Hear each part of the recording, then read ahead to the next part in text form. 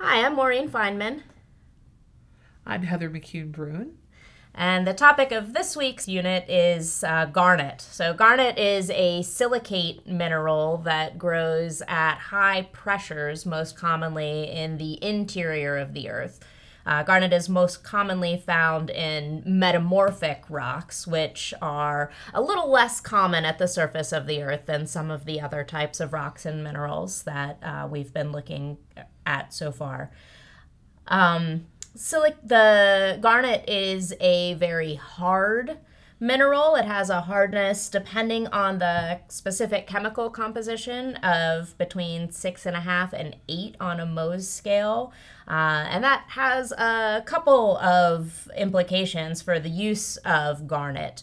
One is that garnet is relatively difficult to break or cut, although it can still be broken into chips or carved carefully into shapes.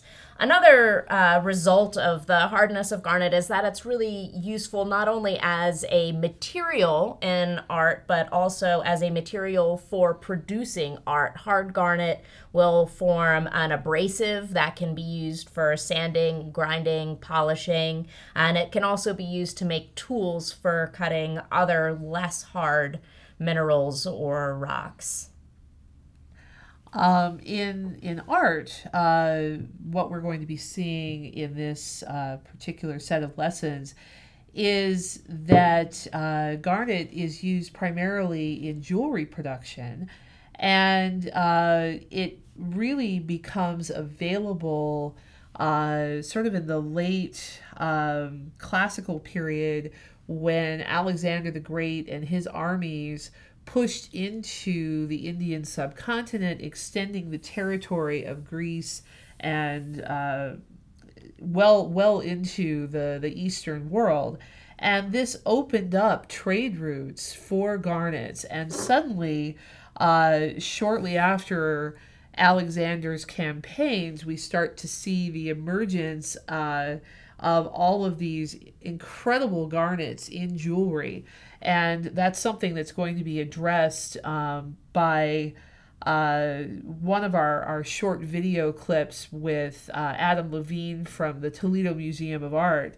He presents a number of objects to us. And we'll sort of trace the ways in which these garnets were used in art and the symbolism. People tended to really favor the red garnets, and even though these all look sort of black to you here, we're going to insert an image so that you can see that under light, and when cut into thin sections, these actually shine sort of a deep blood red. And this could be used in the medieval period, for example, as a symbol for blood.